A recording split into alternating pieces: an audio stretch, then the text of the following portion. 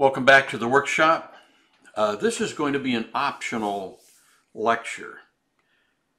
We have another lecture in the series discussing versions of software. And you remember we discussed since the original introduction of RSLogix 5000 back in 1999. I first saw it either in 99 or 2000 at the Automation Fair in Nashville, Tennessee. Had a lot of fun. But I do remember when I first saw RSLogix 5000, and remember that I was steeped in RSLogix 5 and 500. When I first saw it, I did a 2-hour lab type thing at the show. I walked out of there thinking, oh my gosh, I might as well quit. This is crazy. So I didn't use the software for probably a year or two. And then of course came the time when I had to use it. Well, within one day I fell in love with it, and I've been in love with the new format with information object modeling ever since. Once I started to see what they were actually doing in terms of the variables, you know, the pointers, the tag names, then I started to get real excited about the possibilities. So anyway, we had a lecture early on in the series on versions of RSLogix 5000, Studio 5000, primarily discussing what you needed to get and why you just buy one license and you get RSLogix and Studio. It's just one license, and it covers all the way from back to version 6 all the way up through 32, soon to be 33. Anyway, every 9 months, roughly, Rockwell Automation, Rockwell Software, has a coordinated product release, CPR, every 9 months. So every 9 months, they release the new version. Now that's the pattern that has held for quite a few years, from the very first couple versions at least until recent. Now that may change if they run out of things to add. I got a feeling they're never going to run out of new features. This lecture is going to repeat a tiny bit of that. First, it's going to start out and show you how to flash firmware. Now let me warn you about something. All these processors behind me, there's 2 in that chassis right there. There's none in that chassis. I'm using that as a remote chassis. And any of these processors, if you flash the firmware, and you're going to have to flash firmware, you're not going to get around it. So you might as well face the fact you're going to have to flash firmware, because the version of RSLogix Studio that you have on your machine has to match the firmware that's in the processor. Now also keep in mind that a lot of these I/O modules that you see in these chassis back here, they also have firmware level, but they don't change as rapidly as the processor does. And you're going to have to flash firmware. You'll get in a situation where you have to upgrade the level of firmware in a processor in order to cover some features that the customer wants. So the first thing we're going to do in this lecture is we're going to flash some firmware. But then we're going to spend the bulk of this lecture talking about compatibility, all the different versions of software and firmware and what they mean. So this is optional in that you don't need this to start working on RSLogix Studio 5000 projects. But once you get out on the shop floor, it would be good if you had already watched this lecture. So in the back of your mind, you had kind of a rough idea of what you were going to do to consider the situation. Now, I don't know of any cases where you can go backwards. In other words, you can flash the firmware backwards in something if that particular device supported that level, that firmware level. But when it comes to a project, once you convert a project from, say, version 17 to version 20, I don't think you can upload that 20 and convert it to a 17 and then download it. I think you would have to have the original project that was at version 17 and then re-download that. You see, it could get convoluted in a hurry. That's why you need to watch this lecture. If you want to speed through it, that's fine. So let's get at this. This particular lecture is going to be on hardware and software compatibility, specifically aimed at flashing firmware, or as we like to say in the business, talking with strangers. What I mean by that is, whenever you approach a controller and you don't know anything about that controller, it's like approaching a stranger. There are very specific and very efficient ways of going about making first communications and making sure you're on the same page or the same firmware level, because the firmware level in the processor has to match what you have for RSLogix 5000, or vice versa. RSLogix 5000, you have to open a version of 5000 that is the same as the firmware on the processor. So we meet up with a processor that we've not met before. We've met one that looks just like it. In this case, I'm going to do this with the L31, 1769 L31. I have about a dozen of these sitting around. I use them for training purposes. And when I buy these, I have no idea what rev level is on these processors, what they've been flashed to. So I'm going to go through the process of talking with strangers. The first thing we have to do is establish communications with the processor or get their attention. To do that, we open up RSLinx Classic. And I'm going to do an RSWho to see if it shows up. You see that red X? That red X means that in a prior instance, RSLinx RSWho found a CompactLogix processor on the DF1 driver. It found it out there at the end of the cable. This time it doesn't. Now that doesn't mean it's not out there. That can simply mean that what's out there is not set at the same baud rate, or the communications configuration on the other end doesn't match this end.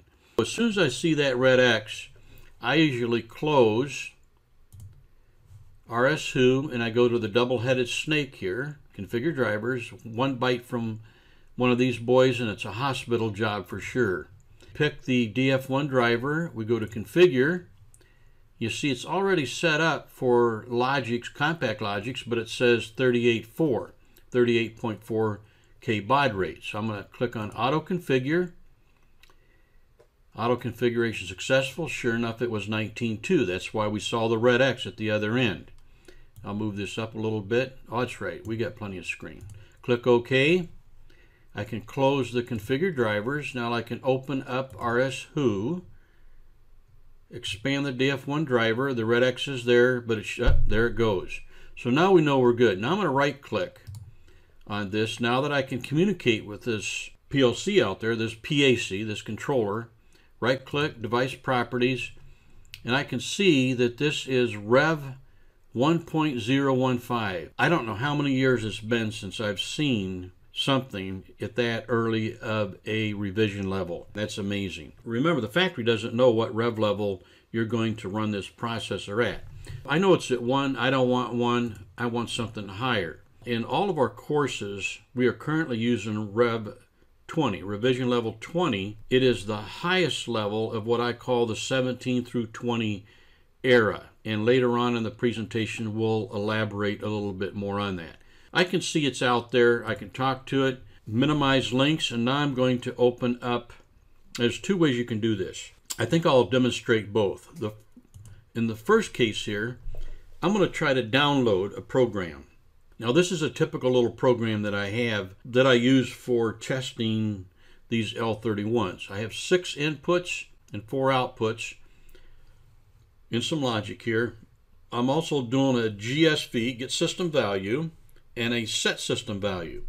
This GSV is accessing the class name wall clock time, the particular attribute date time, and the first dent in that 7 dent array. If I change this time here, now as I go in and I actually right click, monitor, I can expand that and I can change some values. See, I have panel view date time and controller date time here.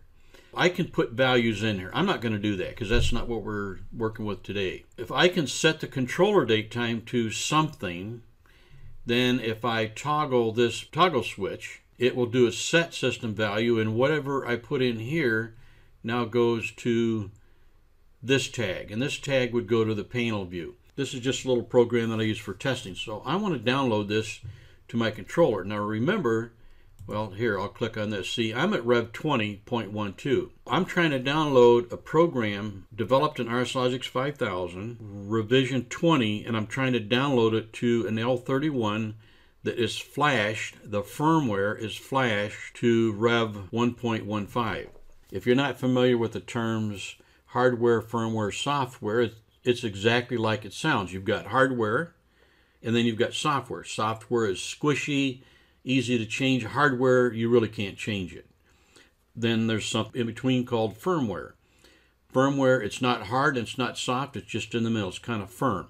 It can be changed, but not easily. Hardware cannot be changed. Software can be changed easily, and firmware is kind of in the middle. And when you download a program to a controller, the revision level of that program has to match the revision level of the firmware that is in the memory of that controller. It is the firmware that is the guidebook, the rule book, the operator's manual, if you like, for the program that you downloaded. So we're going to go ahead and try to download. We know we got communications, so I'm going to go up to communications, who active. I'm going to pick this processor. Notice it's already kind of highlighted and already shows download, but I'm going to click on the processor so it's real obvious, and I'm going to say download. Now I know it's not going to download, and there are two ways you can do this. You can flash the processor, then do download, or you can start the download. Then it's going to come up and give you this message, unable to download to controller. The revision level of the offline project and the controller's firmware are not compatible. Notice it doesn't say online project. There is no such thing as an online project. You have offline projects and you have online program and data files. It's telling you what you have. Firmware Rev 1.15 and my program's at 20.12. That's okay. I want to update the firmware. Now we won't hang around for all of this because this takes a long time because we're doing it through RS232. Very slow. Okay, so here's the particulars again, 1.15 to 20.12.79. Hit update. And now it says updating the module's firmware from 1.15 to 20.12.79. And some warnings. Yes. Okay, now that we've started this, if we were using 100 meg Ethernet, this would go fairly quick. But I want you to notice it says transmitting block 90 something of 22,174. Well, if you look at the progress bar, I don't even see any progress. We'll wait a second here. We're going to pause this here in a second, but let's wait a second and see how many blocks you have to have before you even get the first inkling of progress. There are things that can bite you in the butt. Oh, I see a little tiny blue sliver showing up right there. Maybe, maybe not.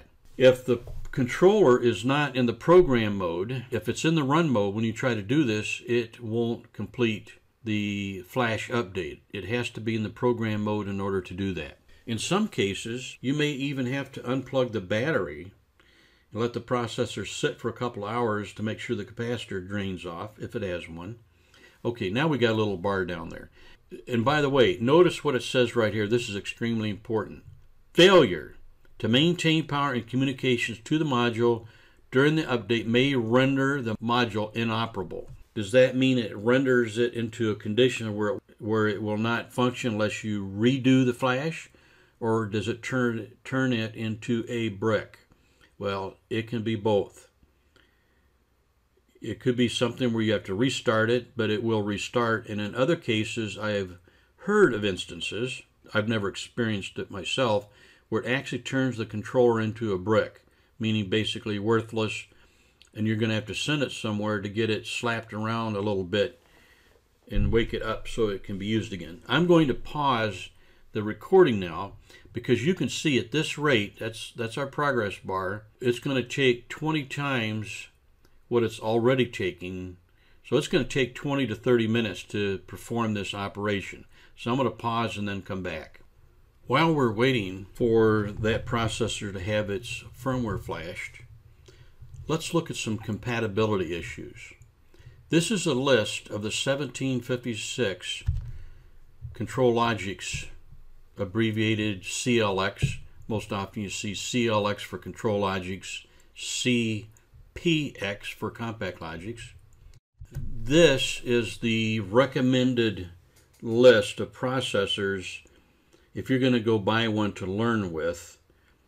And the reason this is recommended, this group, the L6X series, is because of the cost and the maximum RSLogix 5000 major version that you can flash it to and use to program it with. And as you see, the minimum version varies between 12, 14, 16, 17, and the maximum is 20. I like to think of 17, 18, 19, and 20 as the current mainstream era of revision levels. There's newer levels than that. As a matter of fact, you see down below it says current. That would be version 21 and up. And at some point this chart will change. The upper group, the 1756 L1, that was the very first processor back in, I can't remember, it's been quite a few years, 15 years ago. If I thought about it, I can remember the date. I remember at the introduction of the L1 at Automation Fair in Nashville, Tennessee. It was a major quantum leap in processing for industrial controllers. But anyway, look at that first group. The minimum is not as important as the major is. And although 17 is in that era of 17, 18, 19, and 20, it's just barely in there. Also, an L60 MO3SE is a special processor that has a built-in motion capabilities for Sercos. So it's unlikely that you would find an L60 M03SE. But if you do, you cannot flash it higher than 17, which means that 17 is the highest major rev level of 5000 that you can use to program it with. The group down below, I show those in yellow. Those are actually better than the group in the middle, meaning that they all are supported by the high end of the 17 through 20. So if you look down through the list, you don't see 17 anywhere. So 17 is kind of a gray area. So if you look up above, you see that 17 is the lowest or the minimum for several of the recommended ones. Now remember, I'm recommending that middle group in green based on price, not on capability. The bottom group in yellow has more capability. Those are all L7X ControlLogix processors. If you buy one of those, you can use one of those well into the future for your learning purposes. Typically, when people buy a controller for learning, they work with it for 3 to 12 months and then they're done with it. Then they're off working someplace and they no longer have necessity for it. So that's why I'm recommending the group in the middle, the L6X for ControlLogix.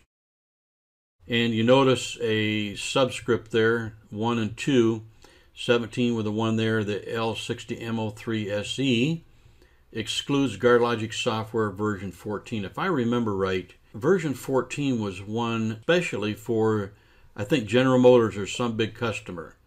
And then, of course, you see 2 excludes RSLogix 5000 software version 15. So that's kind of a fly in the ointment on those 2 right there. It doesn't include version 15, even though it shows 14 to 20 for both of those. It does not include 15 5000. It doesn't include RSLogix for 14. Next we come to CompactLogix, both 1769 and 68. I started to type 1768/69 simply because 68 comes before 69. However, the 1769 processors are more prevalent than the 68. The 68 are only the L43 and L45. So there's a very narrow group of products that have the bulletin 1768 designation. CPX short for CompactLogix. Now our green group here, these are the ones that I recommend that you look for if you want to purchase your own hardware for learning purposes. In the top group is the 1768 L43, L45 series. Of those, the L43 is going to be the least expensive. Now notice everything in green has a maximum rev level of 20. The minimum rev level is really not that relevant, but the maximum is, because you want to learn with the highest possible rev level, which has the most features. Now the other group that says current, and there's some other ones there that aren't marked yet that say 13 for maximum, they're going to pop up here in a minute. So let's just stick with what's in green right now. So the top group is 1768. That comes in two flavors, 43 and 45. One has more memory, less memory. These processors, the 43 and the 45, have two backplanes. They have an active backplane to the right. As you look at the processor, the active backplane, which uses 1769 I/O modules, is to the right as you look at the processor from the front of it. Not out from it, but looking at it. And to the left is the passive backplane. Passive means that the controller is not controlling the backplane, so it's passive. Active, the controller controls the backplane, so it's active because it activates the modules across the backplane. The next group there, L23, you have E and just L23. The E means Ethernet. If you are going to purchase an L23, the least expensive one is going to be the QB1. And it's both of those that have the E designation will give you Ethernet, which is good, but it's going to be more expensive than an L23 non-E. So the bottom of the three there is the least expensive to find, on the internet. Now, I'm talking used, not brand new. I'm not even sure which of these they still make brand new. And it really doesn't matter, because I'm recommending that you buy used hardware, and there's many vendors out there. You don't have to buy it off of eBay. You can buy it from any number of a half a dozen vendors out there that sell used hardware. It's taken out of running machines, it's tested, and then resold. I have purchased dozens of processors and controllers used, and I've never had one that didn't work. Rockwell Automation makes really good hardware. All the PLC manufacturers make good hardware. And I have yet to see a piece of hardware from that manufacturer that just died on its own. Bolt of lightning, wired it up wrong, abused it. Yes. Buying used stuff is from this manufacturer or made by this manufacturer.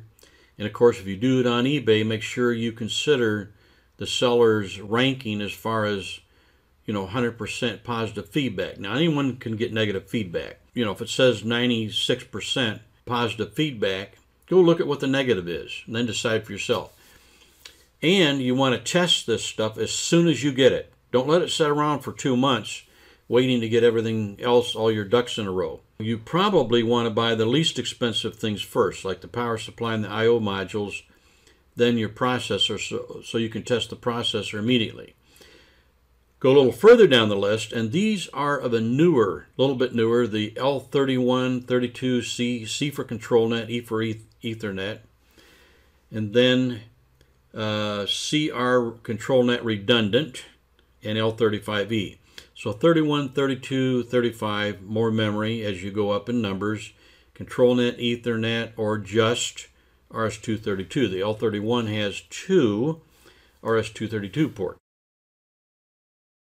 In red, the L20 maximum major revision 13 and the L30 maximum 13, and then the L33, 34, and then you know, I kind of included the RSLogix. I don't care about RSLogix and RSLogix for this lecture. They were in the list, so I just included them in case somebody happened to have one laying around. If you're going to use RSLogix, it kind of went the way of the Edsel many moons ago. And there was nothing wrong with RSLogix. It worked fine. It runs the Logix engine, but the physical format wasn't that popular. People liked either the compact or the control. They just didn't like the physical shape and installation of the RSLogix. RSLogix, that's a whole different ballgame. We're not even going to talk about that. I would avoid what's in red here, mainly because you're not going to be able to program it with anything that even looks like the latest software, version 13 in most cases. You don't want that. And then, of course, in yellow, we have, I didn't mean for that to pop up yet, but it did, so that's fine. You can see there are some items down there, both in green and yellow, that have a 1 next to it. Remember, 1 excludes RSLogix software version 14. Nonetheless, in yellow, at the top, and notice that these all say current for the maximum RSLogix 5000 major version. That means that you can program them with version 21, which is 5000 Studio, and version 2, if that's out, 22, 23, and so on. So if you do purchase one of the new L1, L2, L3, 5370 series, it's going to have a long lifespan for you to work with. Typically, again, 3 to 12 months and you're done with your training hardware. You sell it on eBay, give it away, lend it to a friend, and off you go on your career. So the yellow, and notice down there that there is RSLogix down towards the bottom. We're not going to talk about RSLogix. I'm really only concerned primarily with compact Logix. If you happen to buy a 1756 control Logix, it's a little more expensive. The modules are more expensive. The backplane's a separate piece of hardware. It's not built right into each module like 1769 and 1768. I/O modules for compact Logix. And by the way, there are only a few 1768 I/O modules. There's an Ethernet bridge card, I believe ControlNet bridge card, there's a Circos MO4SE. There's just a few cards available 1768 for the passive backplane on the L43, L45. Now, going a little bit further, RSLogix 5000 version, notice you go lower as you go down the list. It starts with 20. Now, 20 is not the current, but that's the one that we are most concerned with because I'm doing all of my training development for 20. It will be quite a while before I jump to 21 or higher, simply because there are many people out there that have available from work version 20 or lower for software. It's a very expensive software. And you can find lots of hardware out there that you can flash to firmware 20 and lower. So 20 is pretty much my benchmark for this training. Now if we look across that list there, I'm not concerned about 16 and below, 16 and 15. I'm only concerned about 17, 18, 19, and 20, and really not about 17. I kind of included into that same era, but I don't recommend going with 17. And you can see the RSLinks Classic version that is recommended compatibility-wise with those different 5000 versions. And this is definitely something to pay attention to. I don't know how many times I've gotten questions or seen discussions on the blog chats where people are having trouble doing certain things and it turns out to be a slightly different SR level. See, they're all CPR 9, Coordinated Product Release 9. They all came out at about the same time, but notice there's SR1, SR2, SR3, and SR5. And you see SR4 over under Factory Talk Asset Central. But for RSLinks Classic version, that is your primary interest at this stage in your learning process is that you have an RSLogix classic version that is compatible with the RSLogix 5000 version. And then, of course, when you load 5000 in any of the more powerful platforms, you're going to need Factory Talk Services platform. That's not something that you buy separate. That's something that comes with 5000. But notice there is a slight difference there. Notice that there's 2.1 twice, 2.3 and 2.5. So you're going to want 2.5 if you're going to use version 20 or 20.01. Once again, compatibility. When I look at this group right here, I clipped off, by the way, 16 and earlier. You see it starts 20, then 19, 18, 17. We really don't care about 17, but I'm including it because there are some overlaps. Here's an example of where you would use this chart. The L63 XT and MO3 SE, L60 MO3 SE, it does show up in 20, and one of them shows up in 17, but look in between. Look in between, L63 XT. I don't see it in version 19 and 18. So you have to be careful if you're going to use one of these more obscure controllers. So if you look at that group, 1756, and we know that the L1, L53, L55 isn't going to really do it for us because those work all the way over with some of the older rev levels. So we're basically going to be after the L6X, L61, 62, 63, 64, and 65. And then down below you got the L7X, and those are all compatible with 20 and up. And you see some of the L7Xs will even support firmware at 18 and 19. Once again, we have another compatibility chart here. And in this chart, we have a whole area that's not even applicable. So if you look at the CompactLogix in the first column there, that starts at L16, 18, 24, 27, 30, and 33, those are all the new L1, L2, L3, 5370 controllers. That's the whole new platform, completely brand new chipset, and that works with version 20 and up.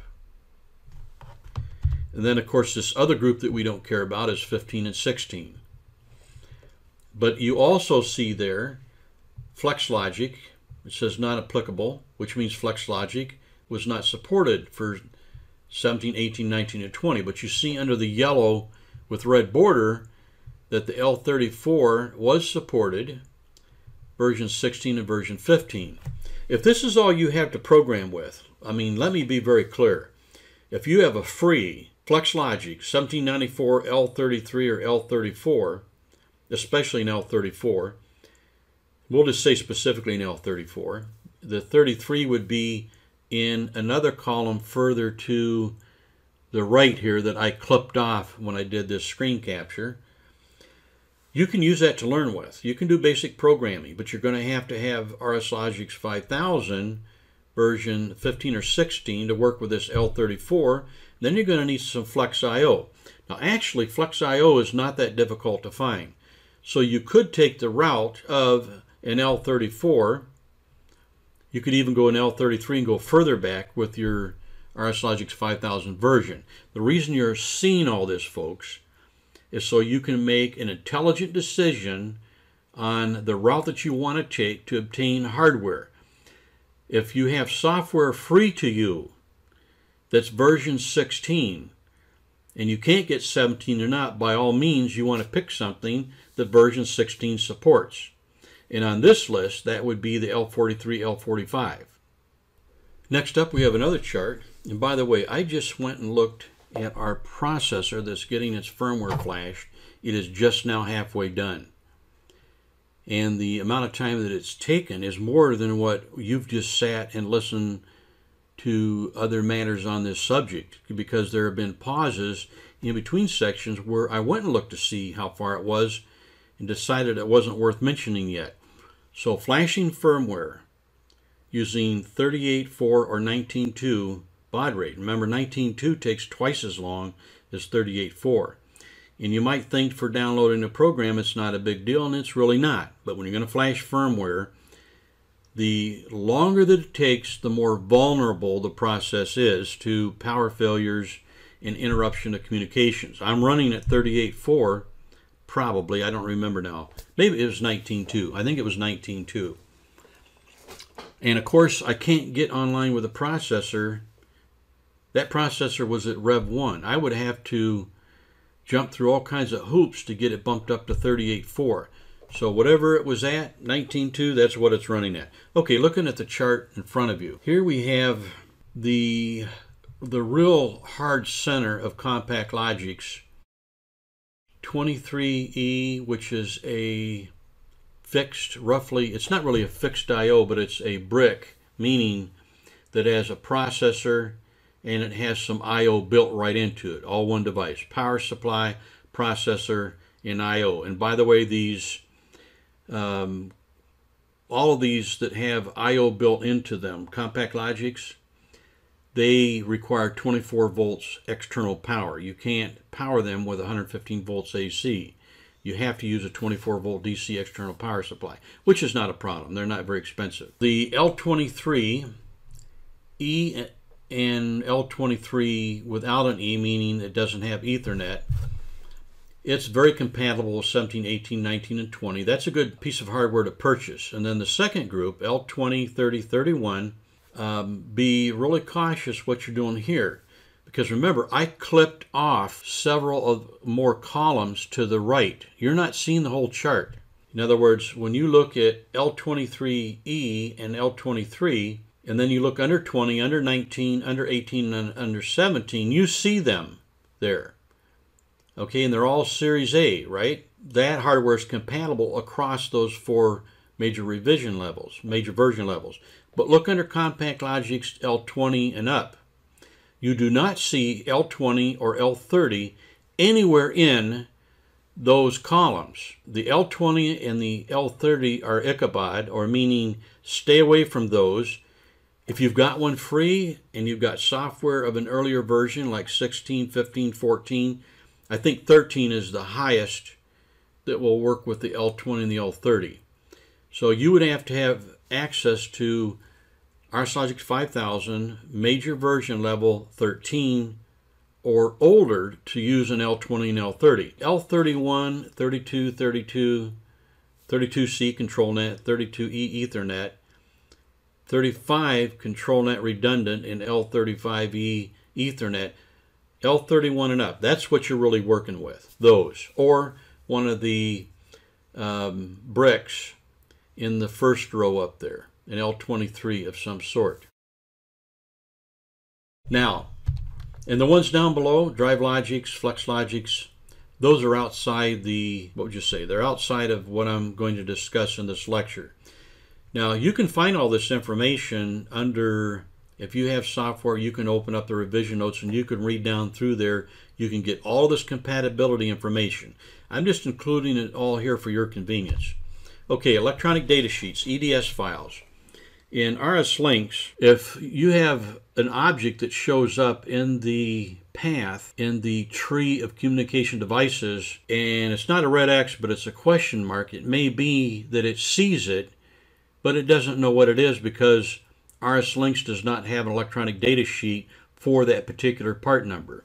If that happens to you, then you can go on the internet to www.rockwellautomation.com, resources, EDS, type in the part number, and you can download the EDS hardware, the EDS sheet, the electronic data sheet. Download all those into a folder somewhere on your hard drive. Then you can go into Rockwell Software, RSLinks, Tools, and find the EDS hardware installation tool. This also works the same way for DeviceNet, Ethernet IP, and ControlNet if you want to download EDS files. Well, look at this. I fooled around for 5 minutes or so before I started recording the first screen that we were looking at. We're at 15,730 blocks out of 22,174. You can see that this takes quite a length of time. So we're going to pause again. And when this is almost done or done, we'll come back and then we'll continue, because we're going to do this twice. I did it through a download. I'm going to go back and do it the other way, which is probably more efficient. And we're not going to make you wait and sit here and look at this tick along at 15,937, 44, 58, so on. Okay, it's done flashing. Remember that we started all this with in the process of trying to download a program written in revision 20 to a processor that had its firmware at version 1, the very first version. It interrupted the download process. We flashed the firmware. That took a good half hour, 45 minutes, and now we can continue the download. I might clip some of this out. Now, this is an interesting message. The online serial configuration is different from the offline serial configuration. Applying the configuration changes may result in a loss of communications and the inability to reconnect to the controller. Do you wish to apply the serial changes? Now, what you probably didn't know was the program that I'm downloading is probably set at 38.4K baud rate. And if you remember right, we flashed this at 19.2 because that's what the processor was as we got a hold of it. So I'm going to say, yes, we will lose communications. And once we've lost communications, and I'm doing this on purpose, I'm throwing this in as a bonus. And if you don't want to watch this, just fast forward. As is always, if I'm going too slow or you don't like what I'm saying, fast forward until you see something that you like. Eventually it's going to time out, because the instant that I said yes, update the baud rate for channel 0 to 38.4, the instant that took effect, we lost communication. So all of this time that we waited, and I probably clipped out some of it, it was in a timeout process. So we'll say okay. Now we go back to links.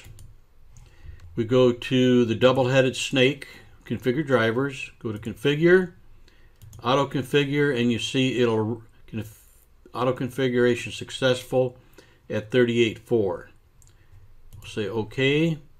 We'll close that. We'll minimize links. And we already downloaded, so I will close this. I can go online in several ways. I could do it from here, or I can do it from communications. I always recommend you go from communications, just in case there's more than one processor out there, you can see where you're going. So there's our processor.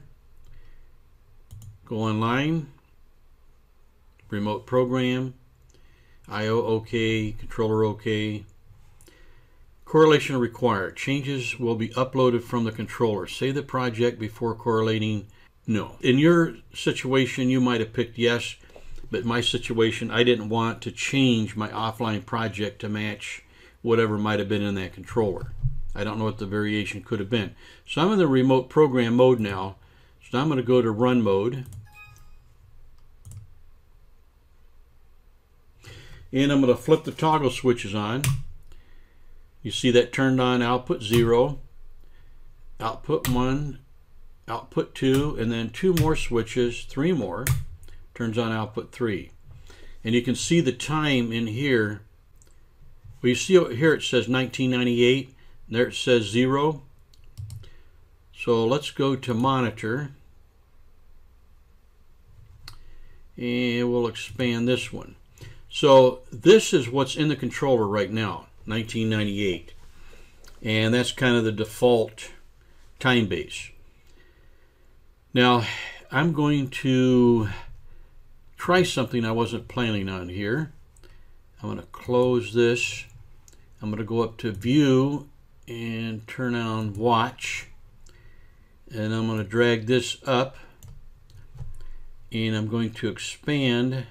Well, it looks like we can't get this whole display in there, so I'll show you this one so you can see that it's all zeros. That's this one over here. This one at the top it's only showing control date time of the first integer, and I want to see the entire array of 7 double integers, and I'm not going to be able to display that here. So I'm going to take and flip on this switch. See 1998 here, watch over here. Okay, now we're back in business. We've started a download. The firmwares didn't match, or I should say the revision of RSLogix 5000 did not match the firmware in the memory of the controller, so it interrupted the download to flash it up to version 20, and then it continued the download. Of course, you had to click on a button to say you want to continue the download, but it interrupted the download. Now we're going to do this a slightly different way. I just powered down the processor, actually powered down the system, swapped the processor with one that has revision 15 in it. We might want to download, but first I'm going to flash the firmware with something called Control Flash, which is really the software we just used. And Flash Programming Tools, you can't see it's over in my main menu, Control Flash, and it opens up. I'm going to minimize this. It's not really necessary because all the action takes place right in the middle of the screen. Stretch this out. Okay, this is Control Flash, and you could read the instructions if you want. I'm not going to read the instructions. I'm going to go next. I have a 1769 L31. Now, it does not know I have an L31. It just so happens that I've been sitting here flashing half a dozen or so of these L31s to use them in class. And so the last thing I picked was L31, so it came up with L31. So it doesn't know that's L31. So don't expect Control Flash to come up and know what processor you have. You have to pick it. It just happened to be on L31. So next, then you have to tell the Control Flash through RSLinks where is that processor. Well, I've got it hooked to DF1. See, it shows the red X. Now, if it stays that way, we're going to have to deal with RSLinks. I thought it was at 38.4, but maybe it's also at 19.2. I don't like the way the red X stays there, so I'm going to say cancel. I'm going to bring up RSLinks, configure drivers, auto configure. See, it's also set at 19.2. So I'm going to say OK, close, minimize links, and try this again. The red X may appear, but it should disappear. There you go. So that we pick that processor and we say OK. Then it comes up and says, all right, do you want to flash it to 17, 18, 19, or 20? We want to go to 20. So I say next. You could read this if you want. I'll pause just for a minute. You can pause and watch it actually. And it gives you the serial number, the part number, the current rev, and the new rev that you're going to remind you what you're doing. Then you say finish. Are you sure you want to begin updating the target device? Yes, I do. Now you see that there's less steps involved this way than with interrupting a download. However, if you didn't know any better and you went to download and you go, oh, wrong firmware level, you can continue from there. RSLogix does have that built in. Of course, you know this is going to take a long time, like half hour, 45 minutes. I'm going to pause and then come back when it's done. 45 minutes later, update complete. Please verify this new firmware update before using the target device in its intended application. I do plan on doing that. So I'm going to say OK, and of course it wants to know if we want to flash something else. Keep in mind the Control Flash is the application that you flash the firmware in all Logix engine processors and all 1756 I/O modules and other modules that have flashable firmware. So I'm going to cancel and end this session. Now I'm going to open RSLinks and I'm going to look to see if I have my processor there. I get the red X. If the red X doesn't go away, then I'm going to have to, oh, it did, so whatever baud rate we've got set, it's the same on both ends. So I'm going to close that, minimize that, and open up RSLogix 5000 to our test program. Now I'm going to click on the processor properties, look at channel 0 serial port, it's 38.4, I like that. Now when we download, of course, we're going to lose communications, but let's go ahead and follow through. So communications, who active, pick our processor, download, wait. We want to download, and we will probably get a message that asks if we want to use the offline project communication settings or leave them as is. Now I prefer 38.4 communications, so while I'm here I might as well change it, let it go ahead and download 38.4's lose communications. See, the online serial configuration is different from the offline serial configuration. Applying the configuration, loss of comm. Do you want to apply? Yes. And of course it loses communication, so none of this is active now. We can set and go through the timeout, or we can open up RSLogix, double-headed snake, configure drivers, select the DF1 driver, configure, auto-configure, 38.4, successful, OK, close, minimize, and come back. And what you just witnessed was something I've actually never done before, and that is it's lost communications, but it's in a timeout. I quickly went and changed the configuration in RSLogix, and it changed it quick enough that it was still in the timeout process. It caught communications, and now we're remote program mode.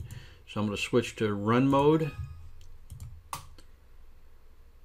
And as soon as I did, I heard relay outputs on the controller that I'm using.